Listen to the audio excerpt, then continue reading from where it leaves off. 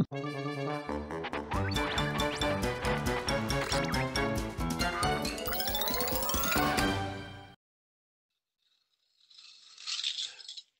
tricky. Tricky.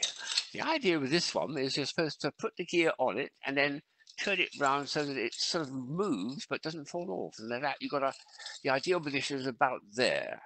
And then it's going to have a gravity pulling it down and it won't fall off as well. When it falls off, it doesn't matter because it's going to be held on. And for the kids playing with it, you can put it on the inside and have a bit of fun too. So this was an interesting toy that I picked up in 1980, and it's from a case full of 1980 toys. That's something I've never seen done since then. So it's an original concept.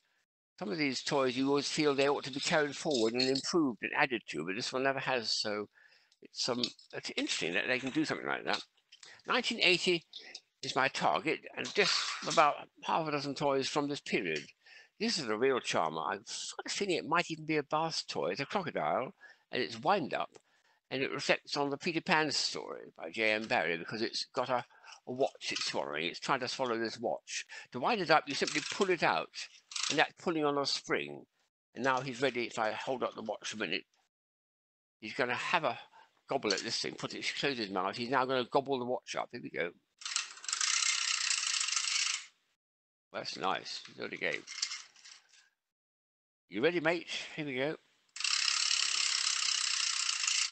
Yes, very nice, very satisfying.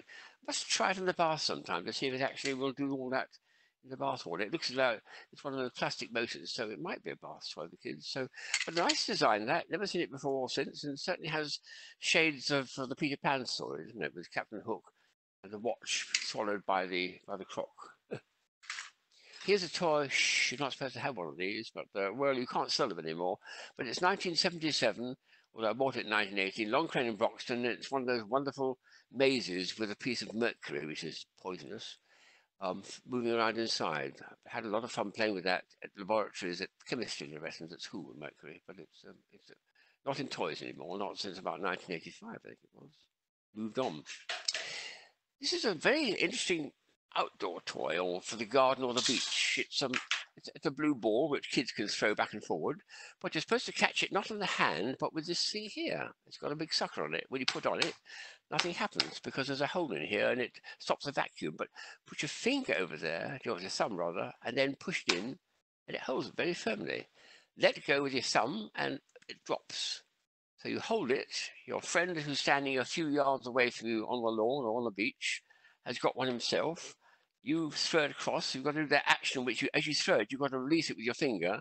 He catches it on his one. Ooh, yeah, put my finger in the right place. There we are. And he'll catch it and he'll throw it back to you. I can't really do it back and forward. I should be able to learn to do that, but there we are. But over a distance of a yard or two, when you've got time to see, you can see it coming. You can put it on, pop with your thumb over, and it'll hold it. I do find with the seam line there does somehow interfere with the. Yes, it releases the vacuum a bit too early because air is leaking through that seal there. So it's best to catch it somewhere like there. And that actually holds on for quite a long time and then falls down when you release it with your hand. So that's a very original idea for a beach or lawn toy for kids. And never seen it before, have you? Never seen it since either. So these inventions just pour out, don't they? Wonderful stuff. The last item is this is a bit of fun. It's a card deck machine. I've got a few cards here. I haven't got a whole deck. But when I'm dealing with cards and a game, I'm going to do one for you, and one for you, and one for you. But according to the manufacturer of this little object, you don't need to bother with that. It's too tiring to. You put it in the machine. It's got batteries in the base, and it whoosh, pushes them out.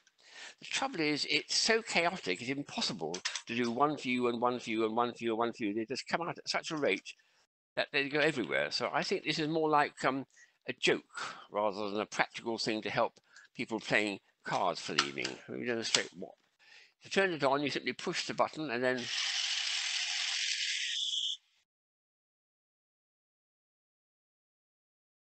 I mean, how can you deal with that? You can't. It has to be. It has to be given as a joke. Oh, hang on, there's one more there.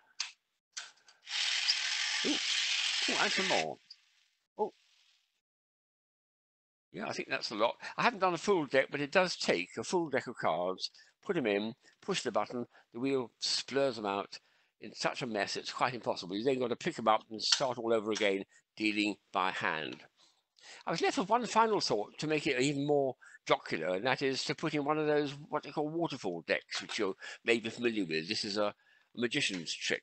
It's cards that have been joined together by cords, so it hangs like that. I quite fancy the idea if it could be done, and these cards are actually too big to do it. Also, they're being so arranged they come out sideways. But to have that with like almost like a stream coming out of it of all the cards joined together would be a fantastic effect. So, any magicians out there looking for a new effect, think of combining those, which probably are still available, with a waterfall deck, and you might be on a winner. Well, we'll see what you think. It's a bit of fun. But this is all 1980s, where 1980 itself, and 81, where I found really quite some inventive toys, all pre-chipped too.